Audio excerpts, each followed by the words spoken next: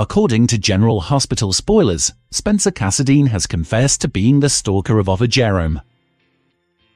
When enraged mobster Sonny Corinthos emerged at Windermere, he pressed him to unravel the mystery. Nikolas Cassadine was about to be beaten up by Sonny's thugs. As a result, Spencer had no choice but to go forward and protect his dad. Now that Nick is enraged, Spencer has to deal with a completely unexpected host of issues. Spencer eventually drops Esme Prince's name, but he takes responsibility for all of it, even blowing up Ava's car.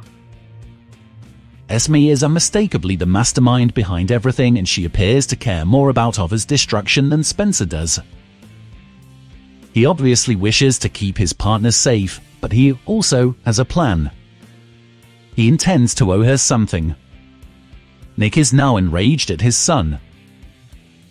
Spencer's willingness to go to such extremes to remove Ava from their lives astounds Nick, and he is initially taken aback and perplexed. But he quickly becomes enraged and upset to the point that he loses control. Nick soon kicks his son out of Windermere and denies him access to the family fortune. Nick basically abandons him. Spencer, on the other hand, is enraged, not touched or saddened by Nick's conduct, and he believes that his father is acting ridiculously. Besides, Nick has a history of doing some really terrible deeds as well as Ava. As a result, they ought to give him a break. Soon, Spencer is about to be thrown for a spin by his girlfriend. He may be under the impression that she will support him at the moment. She could, though, swiftly disprove him. Esme has a strong preference for a particular way of life and only cares about herself.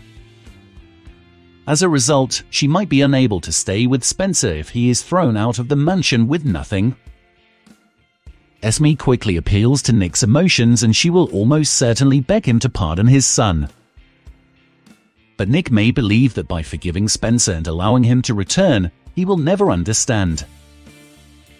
Thus, Spencer and Esme may be compelled to stay with Laura Spencer, Spencer's grandma, once more.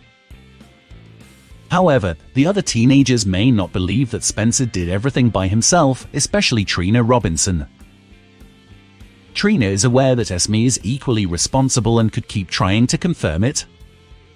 So, keep watching.